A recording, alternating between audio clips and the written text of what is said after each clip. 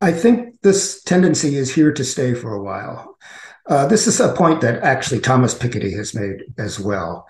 Uh, that with the collapse of the sort of social democratic left, uh, it's very hard to see how a sort of a inclusive democratic politics that maintains capitalist social relations will be very stable because there simply doesn't seem to be a party that's willing to pursue that in any consistent way that would include the working class.